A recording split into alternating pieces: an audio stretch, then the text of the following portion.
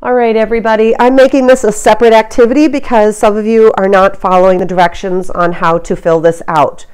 So for your Faith Ringgold evaluation sheet, you have these concepts that I am grading you on right here. These are the things that I'm grading you on. And then there's 4 different levels. There's an advanced level, there's a proficient level, a developing level, and an emerging level.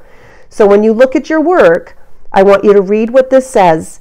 If you think you're advanced, you're going to circle this and take the number 4 and put it over here. If you think you're proficient in artistic development and revising and refining, you're going to circle this and put a 3 over here. So this number indicates this column right here if you circle this. Craftsmanship.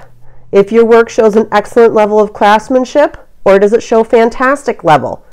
Circle and put a 3. Which one do you think you did for effort? Circle whichever one you think, and whatever number is above the one that you circle is going to go over here.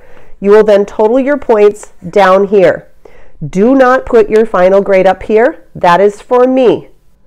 When I look at this, I will take a look at your work.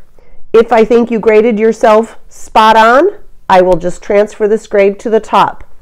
If I think you were too easy for yourself and you gave yourself all 4s and I don't think you earned all 4s, I will circle the areas that I think I disagree with you and I will lower your grade.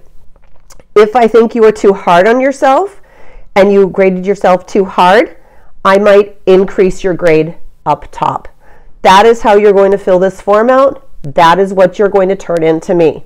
Everybody needs to fill this form out and finish your artwork. So make sure both are done by the end of next week.